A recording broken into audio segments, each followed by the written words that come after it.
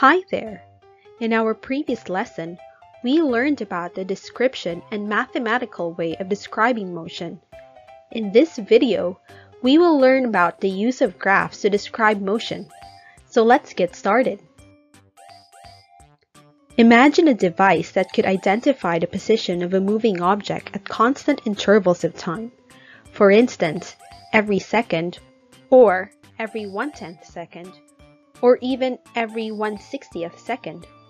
Perhaps such a device could track the location of an object moving in one dimension by placing a dot on a strip of paper. The trail of dots would represent the motion of the object as it changes its position over the course of time. Believe it or not, there is such a device. It's called a ticker tape timer. Before the advent of computers in physics labs, a common way of analyzing the motion of objects in physics labs was to perform a ticker tape analysis. A long tape was attached to a moving object and threaded through a device that placed a tick upon the tape at regular intervals of time. As the object moved, it dragged the tape through the ticker, thus leaving a trail of dots. The trail of dots provided a history of the object's motion and therefore a representation of the object's motion. The trace of the dots on the tape provides a history of the motion of an object, producing what is called a ticker tape diagram, or simply known as a tape chart. The distance between the dots on a tape chart represents the change of position of an object at a time interval. A large distance between the dots means the object was moving fast during a time interval. On the contrary, a small distance between the dots indicates that the object moves slowly during the time interval. The dots on the tape chart also shows the motion of an object with a constant velocity, deceleration, and acceleration. The interpretation of the motion of an object depends on the distance between the dots during a specific time interval. An equal distance between the dots indicates constant velocity, or when an object is moving at a constant speed and there is no acceleration. A gradual change of the distance between dots that gets smaller means the object slows down, which indicates that the object decelerates. If the distance between dots gradually gets longer, it means the object speeds up or accelerates.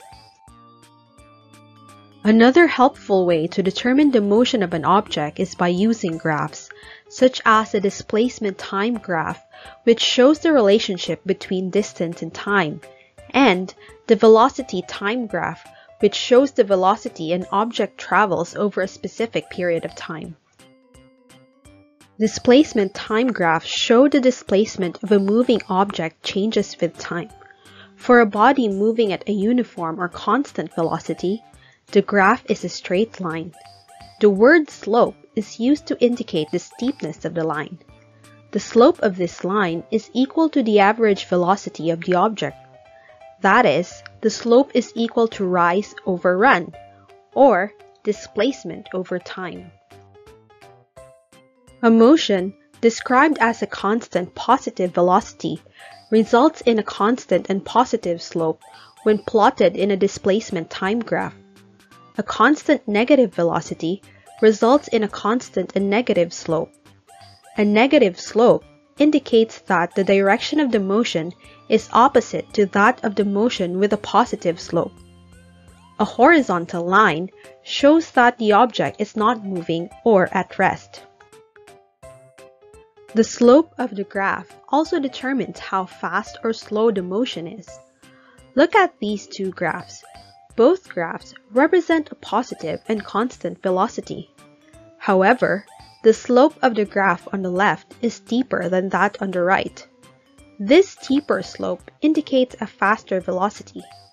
Thus, the velocity of the object represented by graph A is faster than the velocity of the object represented by graph B. The greater the speed of an object, the greater the slope of a displacement-time graph.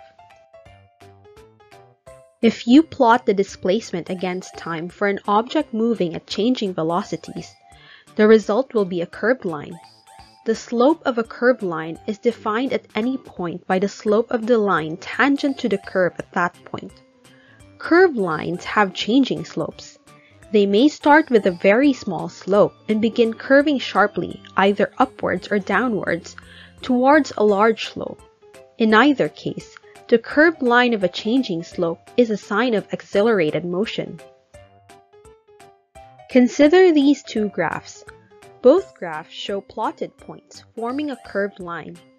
The object depicted by graph A is moving with a negative velocity, since the slope is negative.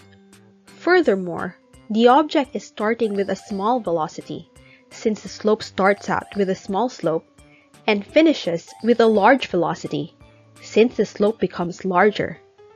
That would mean that this object is moving in the opposite direction and speeding up.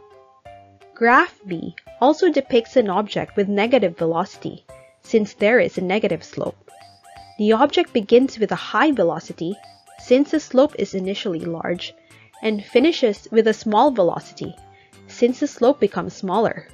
So, this object is moving in the opposite direction and slowing down. Just like the slope of a displacement-time graph, the slope of a velocity-time graph is very important in describing the motion of an object. A velocity-time graph shows the velocity an object travels over a specific period of time. When an object is undergoing constant acceleration, the line on the graph is straight but sloped. An object moving with a constant velocity or no acceleration will have a horizontal line, and a straight downward slope shows constant deceleration. The slope of a velocity-time graph not only shows whether an object is accelerating or decelerating, it also indicates the direction the object is going. Take a look at the following graphs. In graph A, the object is accelerating in a positive direction. The object in graph B is decelerating in a positive direction. Graph C shows an object accelerating in a negative direction. And in graph D, the object is decelerating in a negative direction. Here's a quick recap.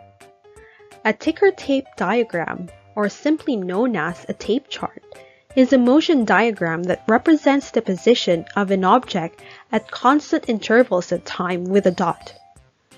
A displacement-time graph shows the relationship between distance and time. A velocity-time graph shows the velocity an object travels over a period of time. That's all for now. We will be discussing about how waves carry energy in our next video, so stay tuned! See you in our next video, and don't forget to keep your minds busy! If you like this video, please subscribe to our channel and hit the notification icon for more videos like this.